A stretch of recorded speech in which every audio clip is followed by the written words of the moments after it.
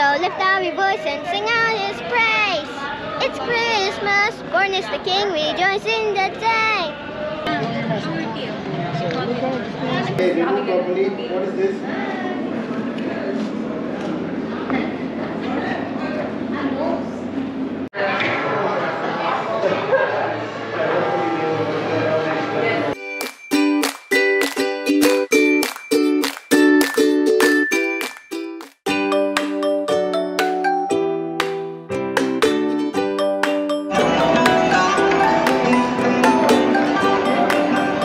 Ayun guys, hindi kami tumuloy sa Germany kasi sobrang daming pila, haba ng pila at medyo hapon na. Kaya punta na kami sa Austria, baka mas konti ang pila. Kaya nagano lang kami doon, standby lang kami doon, nagkakaupo habang inaantay namin yung brother-in-law ko. Dumating na sila ngayon, kaya maggala-gala na kami. Di namin alam kung makapasok pa kami ng ibang pavilion. Let's see. Kaya abang-abang, tara!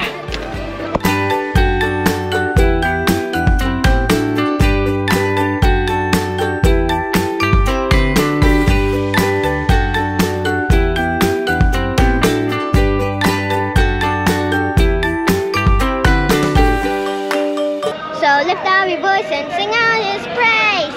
It's Christmas, born is the King, rejoice in the day. It's Christmas, make a joyful sound. Guys, we're in the Austria Pavilion. Let's check it out here. Yeah. You're gonna love it. Yeah. Wait, easy. I'll give you some random information about this pavilion. So as you look around, you see all these pictograms. Each pictogram has a nice story behind it, and we chose pictograms because we wanted to reach out to everybody despite any languages or in heritage. On this first slide over here, you see a comparison of Austria and the UAE. We're basically same size, same kind of population, but we're really different when it comes to weather, landscapes, or sightseeing. On the other side, you see all the things that Austria is special for. We can all this and a lot more, but we're really famous for Mozart, Saffron, winery, or skiing. We get a lot of brains also in recycling, reusable energies, autonomous driving, and all these kind of things. But you'll see all that in our innovation lab later on in the room. In here, we explain you why we used all this building stuff. Because we took all the technique and ideas from Austria, came here and found these nice resources that made us build an Arabic wind tower. This whole thing is self-cooling. There's no AC in this whole pavilion, and that saves us 70% of energy. But with all the clay walls at the different heights, there's a natural wind flow coming in, cooling this place down up to 10 degrees of difference, just because of this building stuff and without any AC. So what we want you to do in here is save your energy as well. It's about relaxing and just focusing on your 5 senses, because these are your resources. And sometimes we just have to appreciate them a little more. So please walk in and enjoy your 5 senses. And if you have any questions, just ask them right away. We'll be happy to help you. Alright? Please come on in. Thank you. Enjoy the day. And Guys, explore natin loob.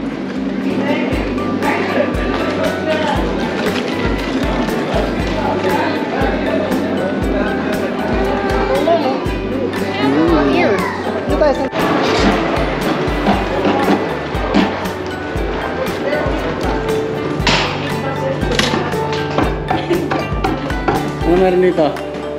big box. Ah, big box. Okay. Big box tayo.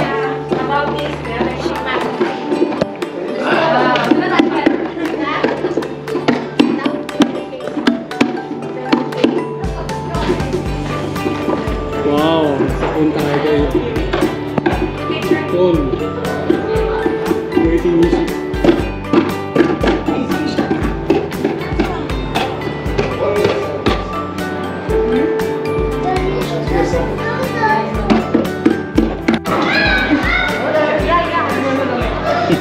May kausap ka ba, Bap? Meron po eh. Sa amin naman.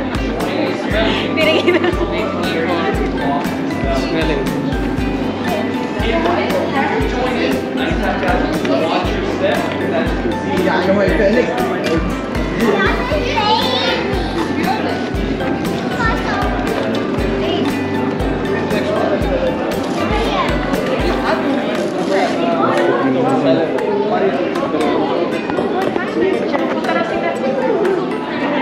Tara, Okay, remove properly. What is this?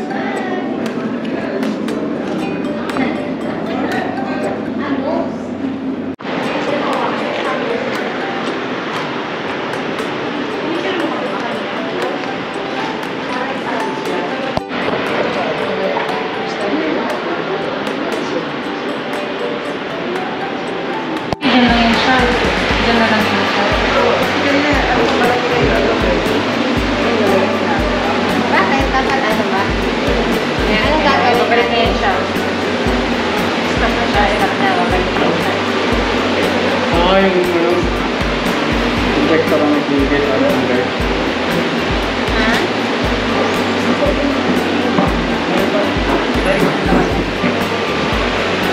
Ano gagawin natin?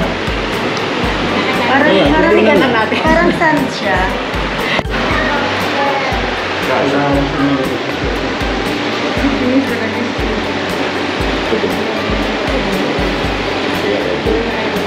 Hindi ko kaya paano kaya nagagawin. Why does it turn big now? Okay, tapahanin na tayo.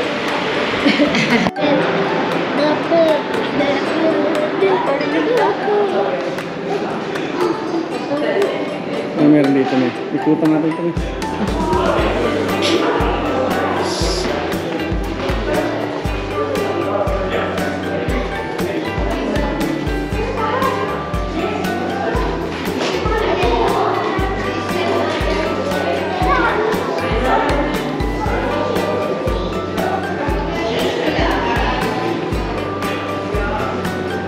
Das ist schon, das Sandra hat genau solche Leute halt uns gegenüber nur hat.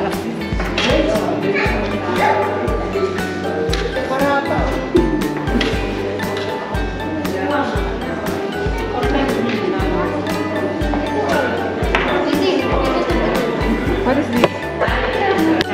Yes. Go at the car. Yeah, go at Carla. Go at the Co-create kayo daw ng any robot.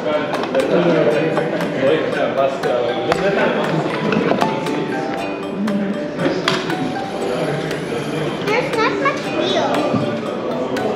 Are there any wheels in here? There is there. Okay, dapat rin diretso yung nakalakad kay Aila. You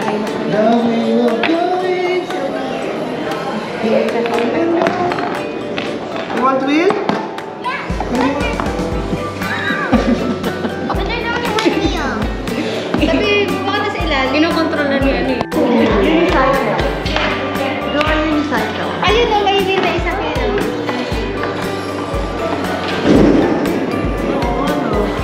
Easy, no?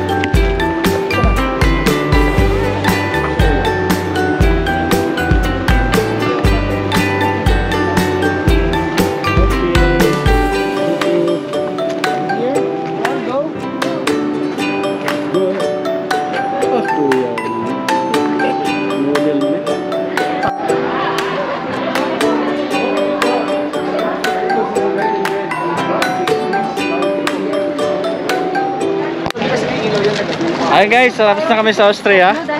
Ito, tapos na kami. Pero bakit tayo?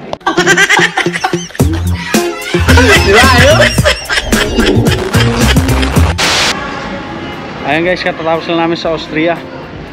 Maganda rin yung pag-explore namin doon sa Austria. Kaya nag-enjoy din yung mga bata. Kaya guys, medyo pagod na kami at marami kaming ginawang lakad. Kaya hanggang dito na lang po muna. At abangan nyo po yung mga iba pa namin mga vlog. Kaya salamat po. God bless us all. Bye bye.